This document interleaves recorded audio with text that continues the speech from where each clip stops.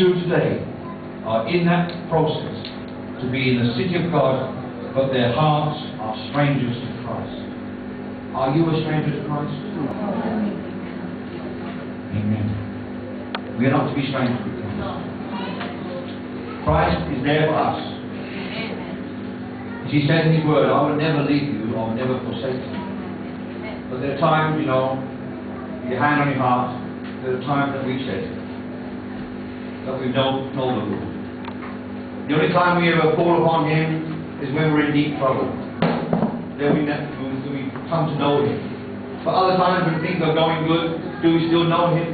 Amen. Do we still get on our knees and pray and thank Him for every day? Amen. God is not just there for the bad times.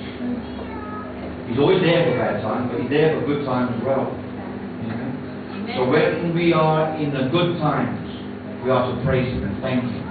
How many thanked Him when you woke up this morning and you found you were still alive? Amen. That you were still breathing. Amen. You had breakfast.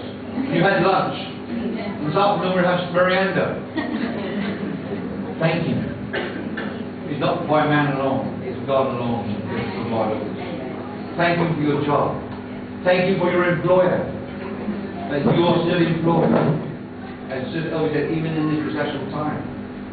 Because there are many, many Filipinos that have gone back home. Because as you know, if they go to Europe or to America, they're there for a purpose, to earn money for their family, to send money back home because of the state of the nation, of our nation in the Philippines. So let's pray for them. Let's pray for the workers, the overseas workers. Pray for them. Pray for their employers, that they don't abuse them.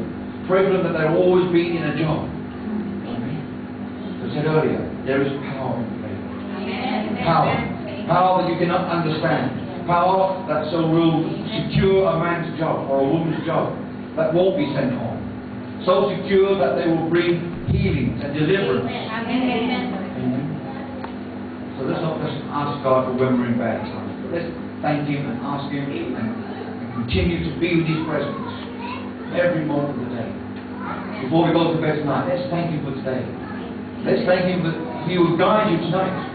That He will charge an angel over you to watch over you while you sleep soundly in your bed. And He will wake you tomorrow morning to give you a brand new day. A day, as we know, is full of new blessings. Not the days warmed up, not the days that have not been leftovers, but brand new blessings. Are here every day. Amen. Thank you. Raise your arm to Him and thank Him. Lord, I thank You for what You're doing to my family, to my life. Thank You for my employer. Thank You for my wages. Thank You, Lord, for the rice I consume today. Thank You, Lord, that my rice keeper is always full. Thank You. It is only the Lord that can do this, not man. Amen. Praise God. Verse 15, He says that if you walk righteously and speak uprightly, he that despises the gain of oppression, who shakes his hands from holding off bribes, who stops his ears from hearing of blood and shuts his eyes from seeing evil. If a person really knows the Lord, the righteousness is going to be their lifestyle, which will be obvious. In other words, when a person comes to Christ, they are gloriously changed. Otherwise, they haven't really come to Christ. Have you come to Christ? Have you read 2 Corinthians 5:17? It says,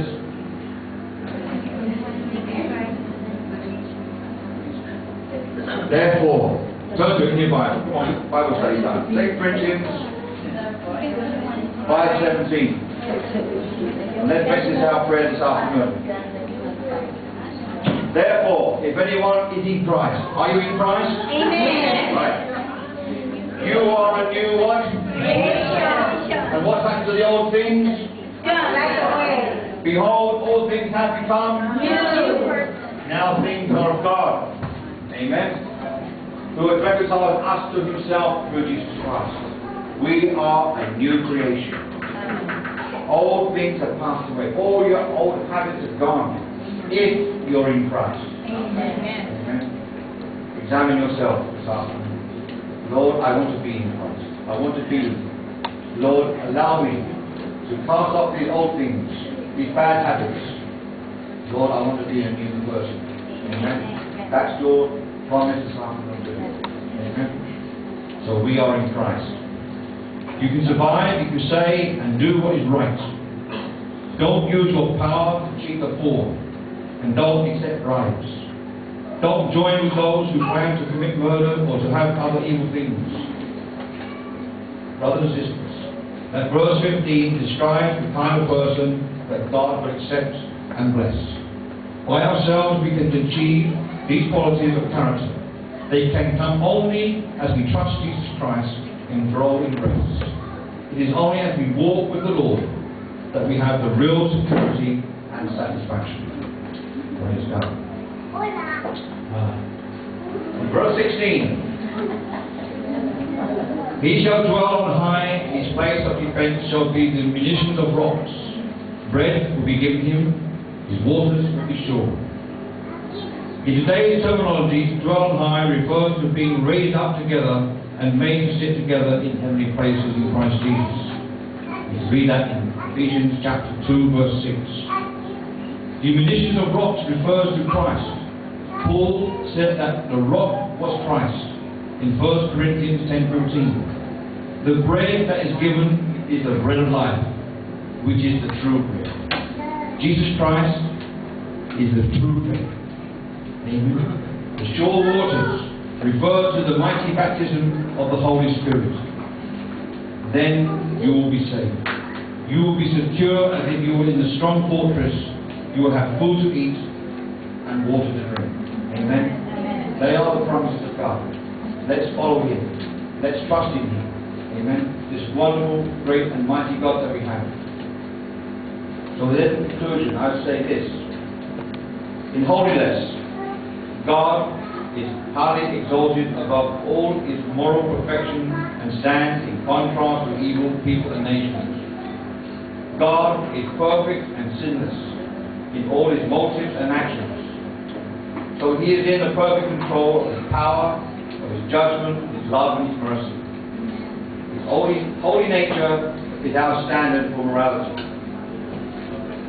Our God is also a punishing God. Because God is holy, He requires His people to treat others justly. He promised to punish Israel, Judah, and other nations for their faithfulness, immorality, and idolatry. True faith has degenerated into national pride and empty religious rituals. Our God brings salvation. Because God's judgment is coming, we need a Saviour. No person or nation can save without God's help. Christ's perfect sacrifice for our sins is foretold and portrayed in Isaiah, who all who trust God and be freed from sin and restored to Him. Our God is the Messiah. God will send the Messiah to save His people, His second coming. He will set up His own kingdom as the faithful Prince of Peace, who rules with righteousness. He will come as the sovereign Lord, but He will do as a servant who will die to take away the sins. And lastly, our God is a holy God. Our God promises comfort, deliverance, and restoration in His future kingdom. The Messiah will rule over His faithful followers in the age to come. Hope is possible because Christ is coming. Amen. So this afternoon, brothers and sisters, let us arise. Let us arise now, and we have a word of prayer. Amen. Praise God.